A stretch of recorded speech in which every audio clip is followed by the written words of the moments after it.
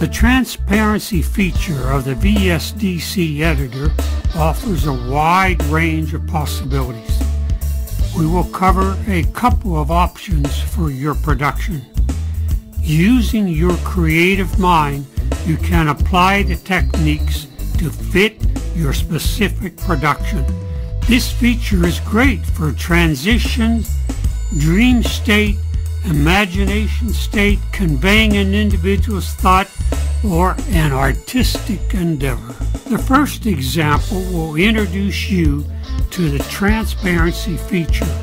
You may consider using the transparency feature when you're designing your opening or ending or any spot in your video. First, place your background image or video on the editor. Secondly, before placing the image or video that you want to make transparent, move the timeline cursor to a point where you want the transparency operation to begin. Now, place your image or video that you will be making transparent.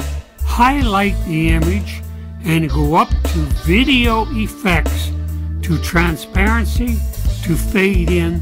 Then make sure your settings are from Scene Begin.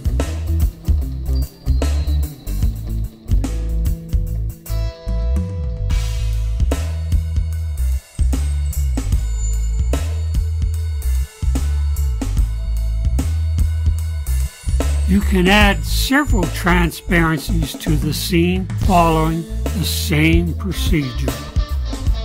Now, in the Properties window, if you need to change the settings to reflect your transparent desires, follow this procedure. First, highlight or select the image or video to use in the timeline.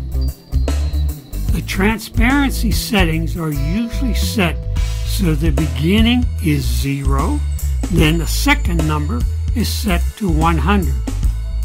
You can change these settings to match your project. The VSDC Editor does a nice job and you will be pleased with your final results. Thanks for watching and please subscribe.